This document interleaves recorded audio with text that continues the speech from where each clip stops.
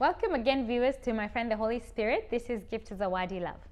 We continue with our series that now David has been anointed as king instead of Saul. We're going to skip a little bit and go to 1 Samuel chapter 17. I want you to see about spiritual legality and physical legality. Now, we understand that physically Saul is king, but in the spirit, David is actually the real king. Look at chapter 17 from verse 1. The Philistines now mustered their army for battle and camped between Saul and Judah and Azekah at Ephes-Dammim, and Saul countered by gathering his Israelite troops near the valley of Elah. So the Philistines and Israel faced each other as they faced each other on opposite hills, with the valley between them. Then Goliath, a Philistine champion from Gath, came out of the Philistine ranks to face the forces of Israel. He was over 9 feet tall. He wore a bronze helmet, and his bronze coat of mail weighed 125 pounds. He also wore bronze leg armor, and he carried a bronze javelin on his shoulder. The shaft of his spear was as heavy and thick as a weaver's beam, tipped with an iron spearhead that weighed 15 pounds. His armor bearer walked ahead of him, carrying a shield. Goliath stood and shouted a taunt across the Israelites. "Why are you all coming out to fight?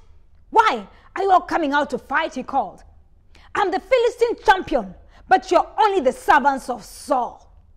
Choose one man to come down here and fight me. If he kills me, then we will be your slaves. But if I kill him, you will be our slaves.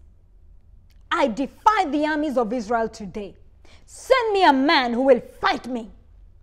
When Saul and the Israelites heard this, they were terrified and deeply shaken. Why were they afraid? Why were they deeply shaken?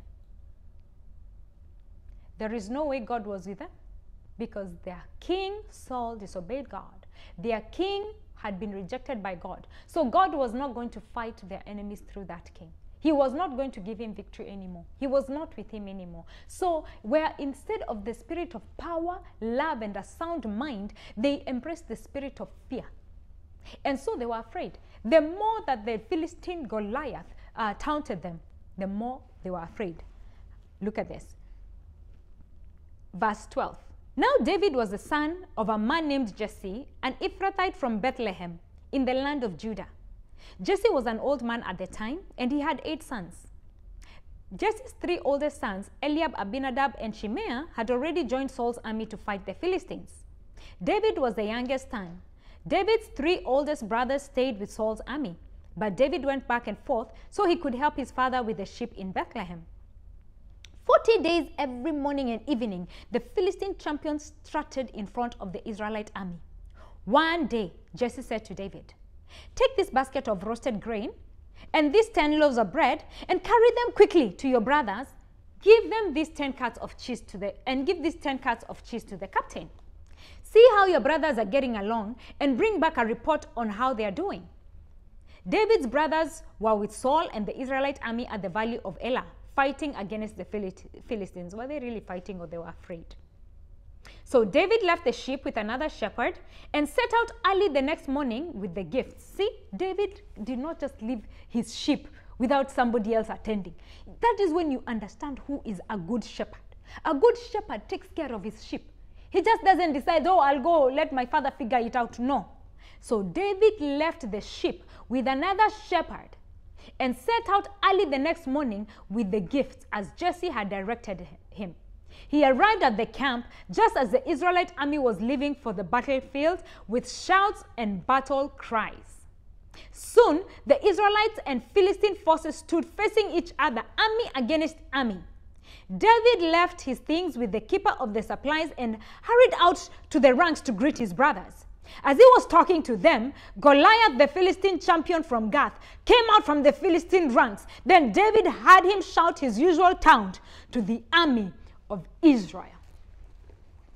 Wow. 40 days. 40 days being in the battlefield, threatened, taunted by the enemy. And this is a big enemy. 9 feet tall is not an ordinary person. This is a giant that is taunting the Israelites. Join me as we see what happens next. Now that David is here and he sees and he hears, let's see what happens after this. God bless you.